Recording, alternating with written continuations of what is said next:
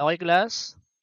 Next lesson natin ng General Mathematics, Math Lesson 2, Evaluating Function. So, to evaluate function is to replace. So, ibig sabihin ng replace, substitute. Yan. Substitute, substitute. Yan. It's variable with a given number, pwede number, or expression, pwede may mga variables. Mag-example na lang tayo para maintindihan nyo. Example number 1. If f of x equals x plus 10, find f of 3. Ibig sabihin ng 3 sa loob niyan, yan yung value ni x.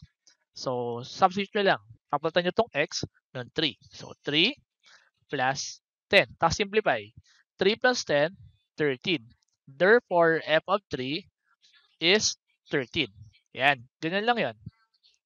Example number 2. Yan. If f of x equals 2x minus 3, find f of negative 3 over 5. So, yung negative 3 over 5, yan yung value ng x. Itong x na to, papalitan natin. So, magiging 2. Yung x, papalitan ng negative 3 over 5 minus 3. So, yung iba, ayaw na fraction. Nahirapan. Ayoko rin ng fraction kasi ayoko may kahati. Yan. So, simplify natin. 2 times negative 3 is negative 6 over 5 minus 3. So, paano ba mag-simplify ng ganyan? Gawin nyo, i-cross multiply nyo lang. So, 5 times negative 3, that is negative 15. Tapos, follow nyo lang yung sign. So, magiging ganito yan. Negative 6, negative 15, negative 21 over the same denominator. Yan na yung value ng f of negative 3 over 5. Yan na yan. Nakasimplify, naka-lowest term na naman yan. Kaya okay lang yan. Next example. Yan. So, if f of x equals negative 3x squared minus 4x plus 5, find f of negative 4. So, ito, yan yung value ng x natin. Substitute, ipapalit. So, negative 3, yung x natin, magiging negative 4. Ito yun. Square minus 4, yung x natin, pabalitan ng negative 4. Kailangan lahat ng x pabalitan nyo. Yan. Then, simplify natin. Gemdas, unahin natin to.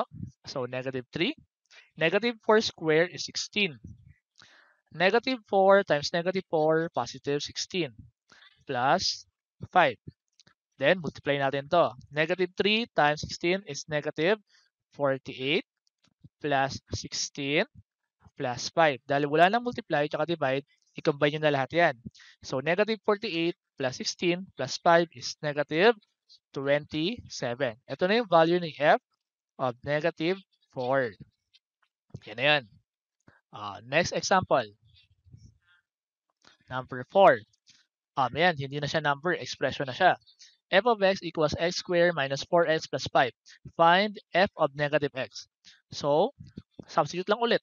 So, si x, magiging negative x squared minus 4. Si x, magiging negative x plus 5. Ito, yung papalit nyo sa mga x. So, negative, parenthesis square, magiging positive x squared. Negative times negative, magiging positive 4x plus 5. Wala naman na i-combine. Yan na yung answer sa f of negative x. Yan. Next tayo. Next example. Example number 5.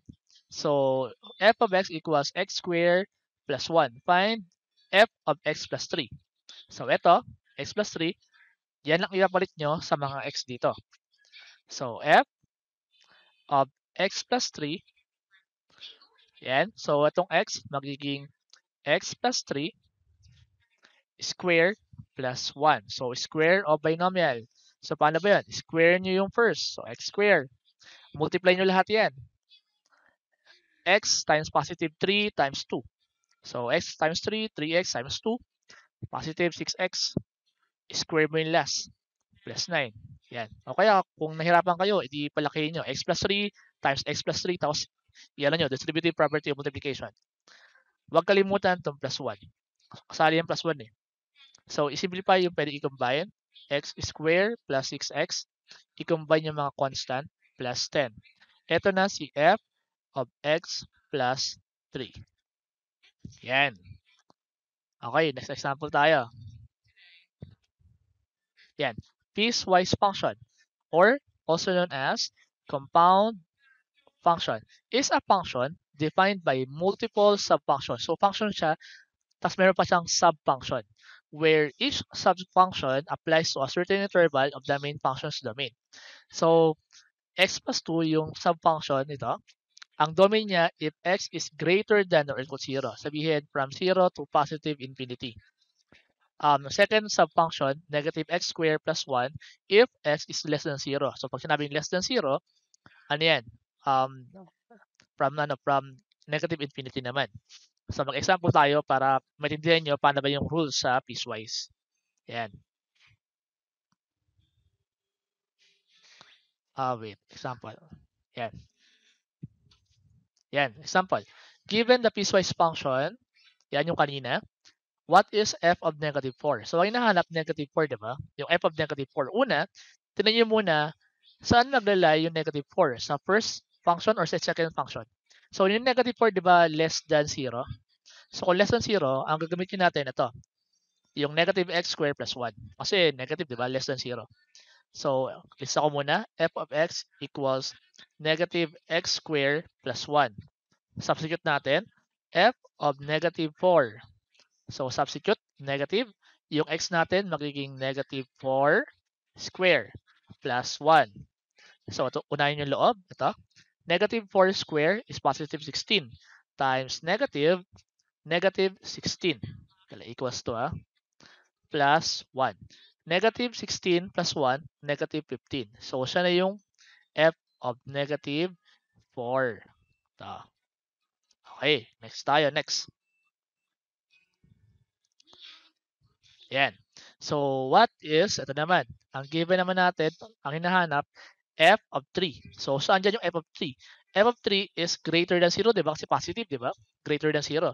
So, gagamitin natin, ito, x plus 2. So, f of x equals x plus 2. Tapos, hanapin natin yung f of 3. So, f of 3. So, magiging, substitute, yung x, magiging 3. 3 plus 2. So, f of 3 is 5. Yan. So, yan lang yun. Sir, paano ba gina-graph? Ano ba tsura ng graph ng piecewise? So, nagwala ako ng rough graph. So, ito, hindi to ito mismo yung mismong graph niya. Para makita nyo lang ano yung mismong graph niya. Burahin ko muna. So, ganito yan. Drawing tayo ng Cartesian plane. Yan. Ito yung y, ito yung x, siyempre. Yan. Tapos, x greater than or equal to 0, sabihin dito sa sa right side. So, eto, di ba linear yan? So, kapag 0 si x, si y is 2. So, ito wait lang. So, 1, 2, yan. So, kung 0 si x, y is 2. May, di ba, may equal sign. Greater than or equal. So, kasama yan, included. Tapos, assume tayo. Yan. So, parang ganito yung graph ng first. Alam naman yung graph ng second function. So, less than 0, sabihin dito sa left side yan, kasi less than. So, quadratic yan, so parabola yan. Negative x squared, sabihin downward yan, di ba? So, kapag 0 si x, si y is 1. So, ito si y, hindi naman kasama si 0, di ba? So, ito si 1, bilog yan, bilog. Bilog lang siya, downward. Yan, kalahati ng parabola. Yan, so, not in a scale. So, ito is solid kasi kasama 0. Yan, linear. Ito naman, hollow, tapos yan, downward kasi negative x squared. Negative yung a kasi niya. So, pag nakuha yung lesson, ayos. Pag mabilis, rewind. Kaya may rewind button doon. Tapos, paki-like, subscribe, pa-share na rin kung may mga nangangailangan ng katong topic. Maraming salamat. Mag-aral na mabuti.